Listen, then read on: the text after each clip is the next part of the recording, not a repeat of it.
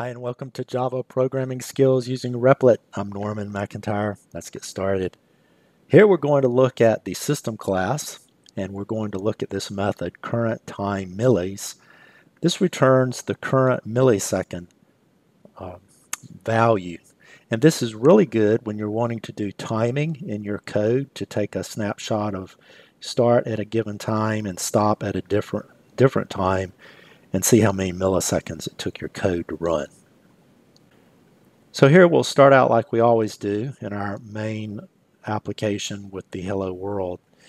And the new piece of information here, since we want to demonstrate using the current millisecond, we will have a data type. We're going to declare a long data type. Now by long, we've talked about integers. We've been using integers so far in the videos. A long is just a bigger box.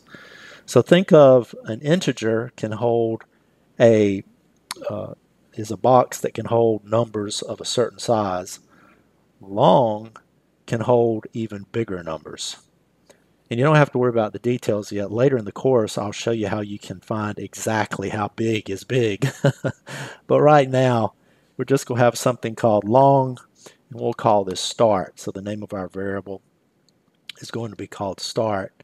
And now we want to initialize start at the time we want to start this particular timing. So I'm going to say start equals, I'll go to the system class, dot, and I want to call a method current time millis.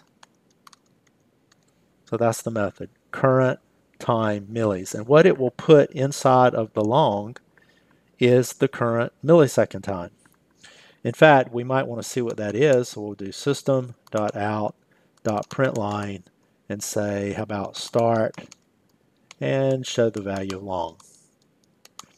You've probably picked up as you've watched these videos, I'm a big believer in just typing a few lines of code, clicking on run, and checking your current status, right?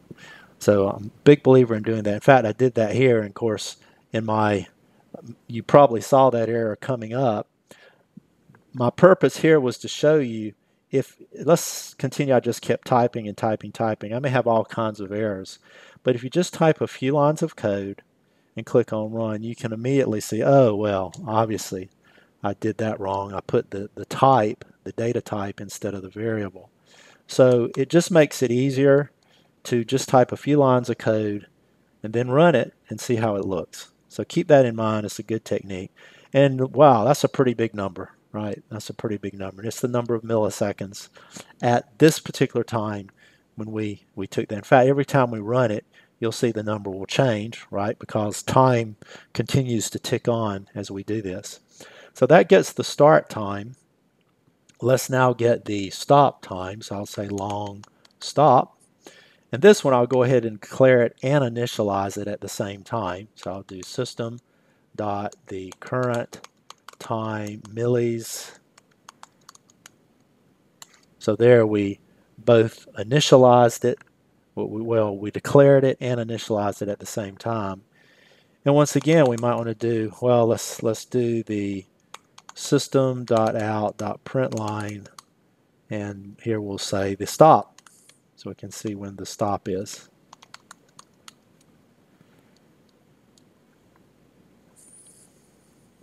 So I'll run this, and wow, we see that looking at the milliseconds, we definitely see here we were 0607, and here we're 06. So basically 607 to 695. So even going through those lines of code there, we see that it was in the milliseconds. As you write code, it's good to have a ballpark feeling for how long it takes to execute things. And we see that even now we've learned a little bit. In fact, why don't we do this? Let's go ahead and print out the difference between those. So I'll do system.out println, and we'll say diff for the difference. And how we can get the difference is we can say, let's take the start time and let's subtract the stop time. So start minus stop. All right, that was our initial time.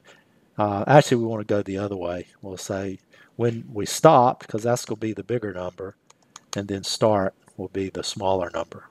So that'll tell us our difference, right? Minus, we're subtracting them. And now when we run it, we can actually see how many milliseconds before the start and the end. And notice here it was 135. Every time we run it, it'll probably be a few milliseconds difference. Right there it was 85. I'll run it again. So it varies, right? But it's within this ballpark of some number of milliseconds. In fact, you could almost argue the machine is probably caching everything, and notice it's fast sometimes, and other times it's back to the slow. In fact, let's do this. Let's purposely make the system wait for a second. Now, we're going to have a whole section later in the course where we talk about threads. But right now, there is a class called Thread. So we've not seen this class before. But my teaching style is when we need something, we learn it. If we need it, we learn it.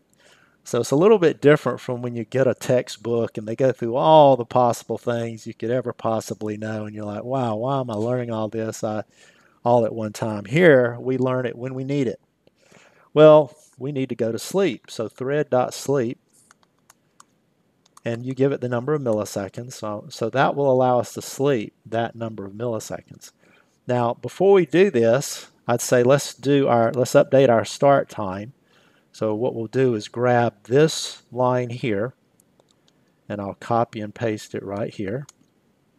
Okay, so that'll be our start time. Then we're going to sleep, and then I'll take our stop time. Notice how I'm taking advantage of being able to copy and paste. All right, so that's certainly a good thing. So I've copied and pasted. We see we've got an error here, and notice it says an unhandled exception. Unhandled exception. So that means we've got to handle this exception. But I'll just ignore that for a moment. Click on Run. And of course, we see the same error here. It says unreported exception must be caught or declared to be thrown.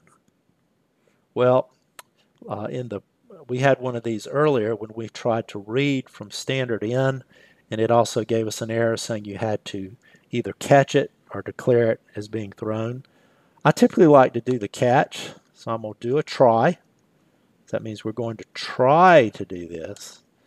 And what I'll say is I will catch, and I'm just going to catch any exception.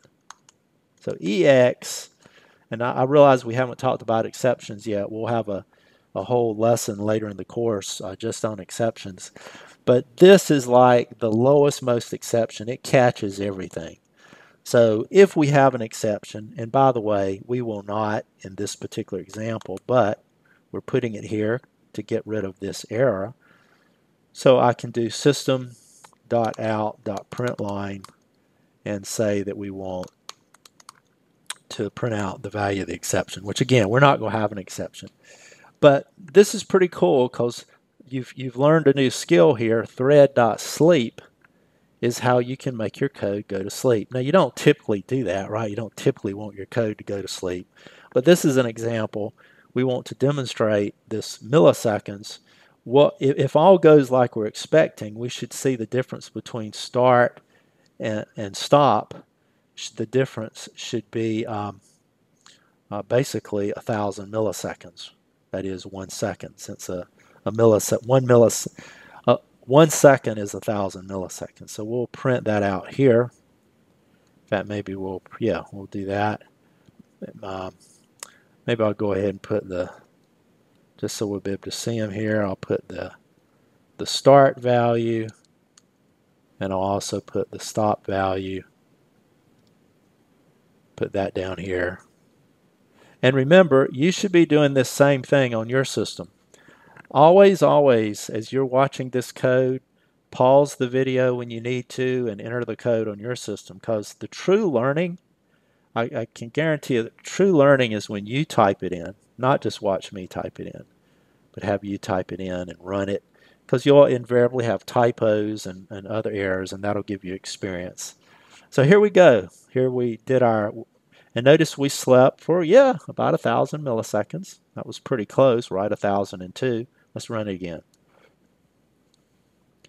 So the thread.sleep on line 14, it basically guarantees to sleep at least 1,000 seconds, right? It may be a little more, but it should never be a little less. It should always be at least 1,000 is how the sleep works. So there we've got 1,001. So great example of using the current time millis.